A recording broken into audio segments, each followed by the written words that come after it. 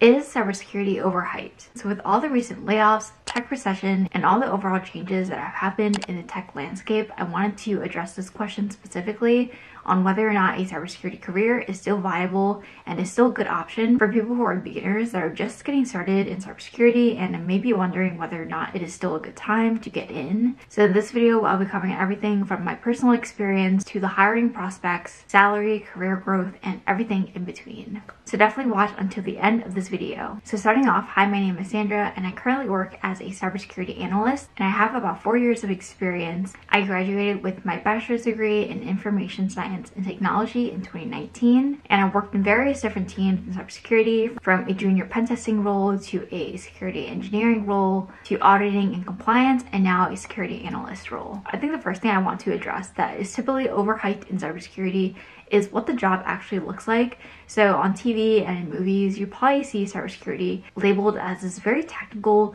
mysterious role where usually there's this really techie person who is wearing glasses and is on a laptop and they're just typing away, randomly hacking into different systems. While that isn't necessarily what cybersecurity looks like most of the time, there are definitely red teaming roles and offensive security roles that have more of that aspect that you see in pop culture. But typically cybersecurity is looking at alerts, looking at logs, dealing with security tickets, dealing with incidents, dealing with on call at 4 a.m. in the morning. And I really don't mean this in a bad way, but I really do think that the media sensationalizes a lot of roles, specifically roles in tech, that make it look a certain way, portrayed to the general public, but in real life, it doesn't always look like that. There's going to be slow days and fast days and then boring days and really busy days. So it really depends on the sector that you go into, what role you're in. So I do think that the general portrayal of cybersecurity roles is probably overhyped to an extent. You're not going to be, doing really cool and exciting things every single day on your job. There's not always going to be a lot, but it's definitely something that you come to appreciate. But one thing that I do think isn't overhyped is the salaries. So as someone who graduated with my bachelor's degree, I started my first job in a cybersecurity rotational program, working in the financial sector, working for a financial services company, and my starting salary was $115,000 per year.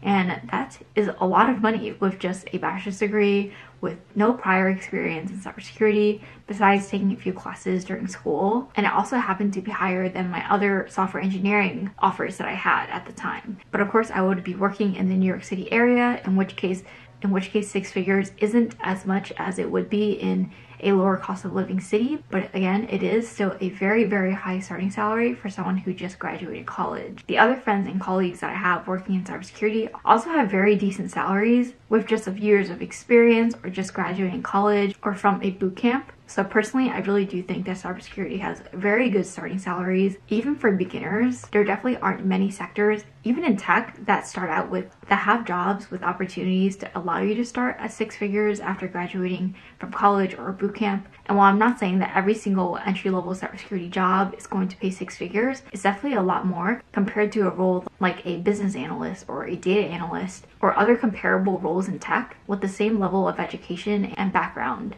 Now, while I do 100% agree that the salaries in cybersecurity are definitely very good, I do think that the job prospects, specifically when you're just getting started, are a bit more competitive. This is actually something that I hear a lot from you guys, especially in the comments, where you may have graduated recently from a boot camp or a university, or maybe you recently passed your certification exam for your Security Plus or GSEC certification, and now you've been on the job hunt and maybe it's been a few months and you're not finding any solid leads or having any luck with your interviews. So I do think that a lot of cybersecurity jobs that you see are typically going to be for experienced professionals. That's not to say that there aren't any entry-level cybersecurity jobs, but there definitely are less of them compared to the more senior level and mid-level cybersecurity roles that you'll see. And of course, this ends up making those entry-level roles more competitive, and a lot of people tend to start out with IT or help desk to get some experience, maybe a sysadmin role, and then eventually go into a cybersecurity analyst or an SOC analyst role.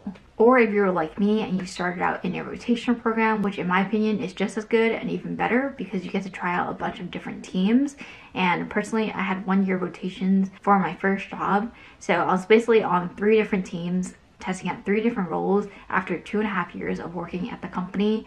And personally, I found that so helpful because then I was able to try out a whole bunch of different jobs and set of skills that I typically probably would have taken 5 to 7 years to get into those roles and learn what they do on a day-to-day basis. So I wouldn't necessarily say that it's a walk in the park or easy to find that first job in cybersecurity, but I do think that after you get that first job, that first experience on your resume, then things become a whole lot easier for you, and after that, and you'll be able to find jobs a lot more easily. And I also have a course on how to get your first job in cybersecurity. If you guys are interested, it walks you through the steps of everything that I did to get my first job, and hopefully it can help you as well. And that is linked in the description below.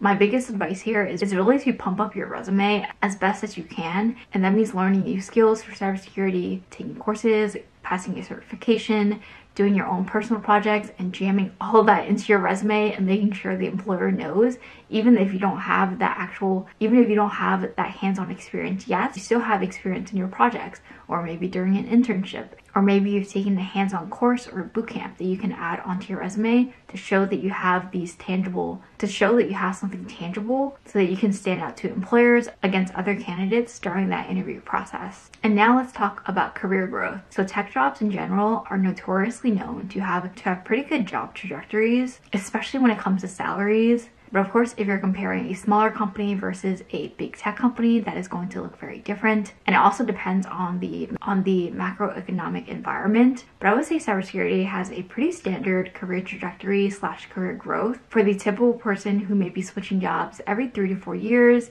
As long as you're learning, picking up new skills, studying for new certifications, which is something that is important because I think cybersecurity is probably one of the biggest sectors with the most emphasis on certifications. There may be times when you want to get promoted or get to a next level or go into a specific role, but they may want you to get certified, but they may want you to get a specific certification before you're able to apply or be qualified for a specific job. So always keep those things in mind when you're considering where you want to go in your career. Because while the opportunities for career growth are definitely there, I do think that there's definitely going to be some steps that you have to take personally to get yourself there. But of course, personally, I think that studying for a certification is a lot better than back then when people had to go for an advanced degree, like a master's or a PhD even, to get to that next level.